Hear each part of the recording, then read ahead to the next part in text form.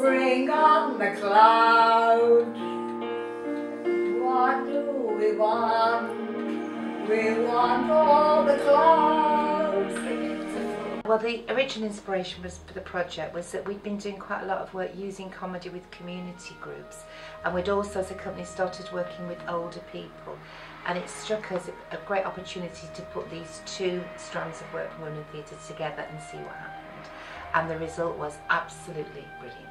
Annie said to me that she prefers this pig to the one she married.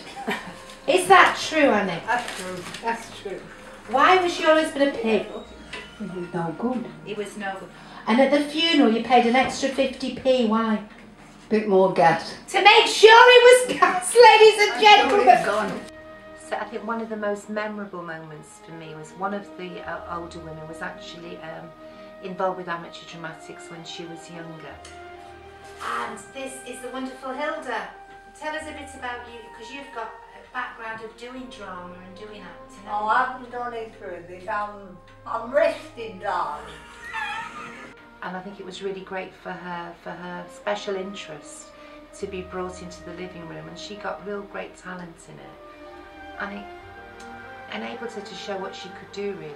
I'm Janice Conley, and then I get dressed up as Mrs. Barbara Nice. Barbara's in Streisand, Nice is in the Biscuit. And the first time I did that, we did our first show, I said to Hilda, what do you think of the way I'm dressed up? And this is what Hilda said. How do you think I look, Hilda? A bit hard.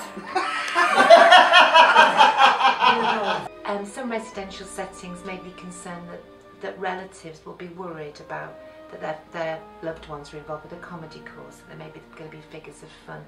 But actually, the opposite is the truth. They're elevated, they come back to be the person that they were, and they see their dad or their mum or their auntie laughing again like they did when they were at home. Brilliant, brilliant. That's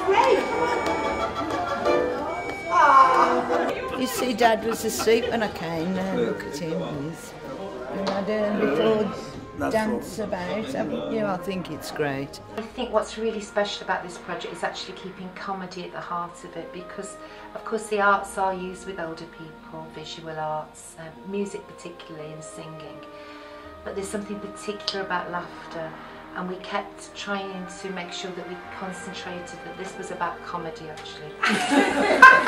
And what's your favourite drink at Christmas, Your Highness? Oh, a drop of gin. A drop of gin. Now, your mother before you, of course we knew as a Queen Mother, she also liked a drop of gin. Would you say it's hereditary? I think it is. A weakness, I must admit, but I think it is. This wasn't just us coming and keeping people occupied for an hour. At the heart of it was, let's see how funny we can be together. Now, what would you say about the bankers this year? The bankers have taken... Oh, such a lot. What about your own money? You're one of the richest women in the world. Where do you keep your money? Oh, tucked away in a little pocket in the knickers. But what we've noticed is people outside the inner circle that's doing the work benefit from what's going on. Either they're laughing or they're tapping their foot to the music that's going on. And also, because I'm used to performing, I know they're watching actually, and I make sure I bring them in. I'm destitute and I've got nobody to work on. So if I sing with you, we'll have beds about fish and chips on the nights. Older people in comedy are made for each other. In other states, that goes up as well. I think they've lost the cork. Well, it's up somebody's bum. I beg your pardon, nose, I should have said there. Ladies and gentlemen, this is a comedy genius, and I've met some comedy geniuses in my time. This is definitely one of them. Did they look after you like they would with Kate Middleton? Oh, yes. Ah, good, because she deserves a very...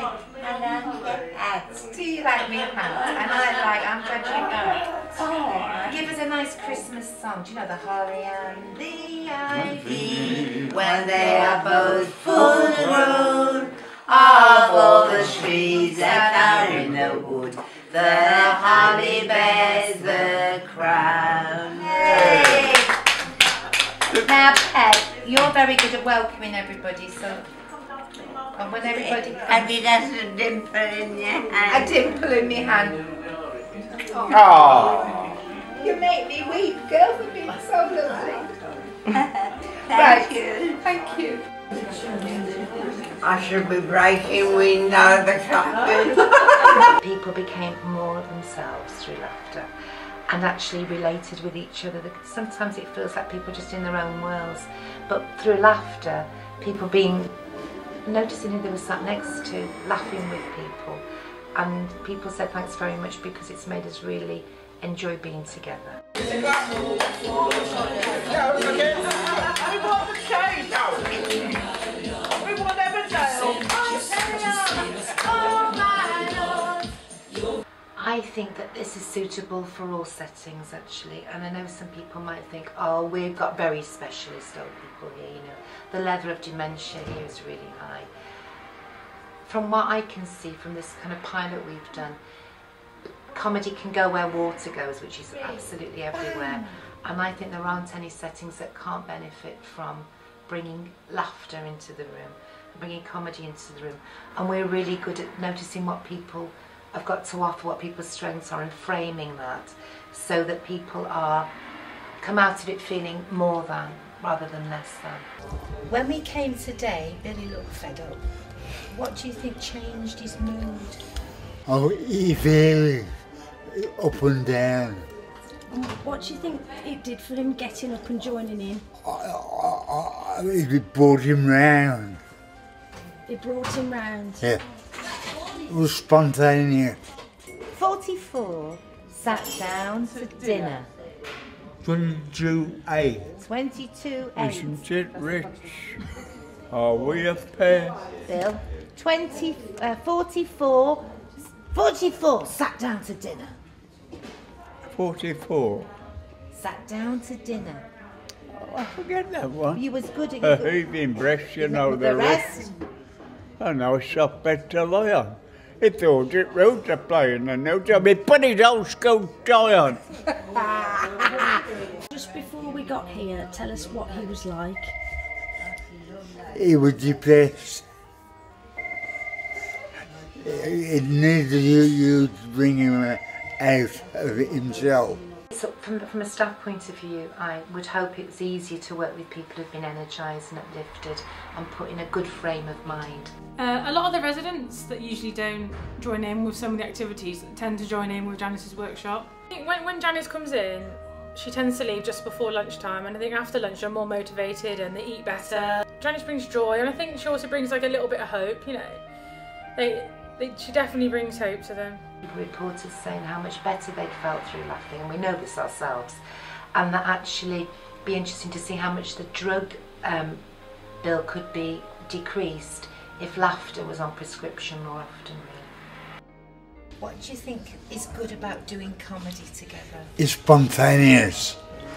And that is brought up by you people coming into the group. You've been really good. When you were Connie Christmas, have you enjoyed being together now? I have, absolutely. I went back to my childhood and happy as a king. King John, could we have a message for Christmas to all the people? Yeah, get out of my way.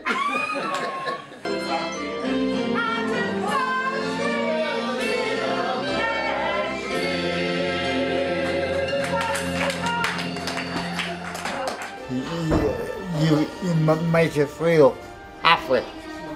We can do it, can't we, darling? Of course we can. Your heart's in your hand, me, I love you.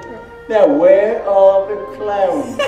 They're all too big clowns. Don't bother, they're here. Older people in comedy are made for each other.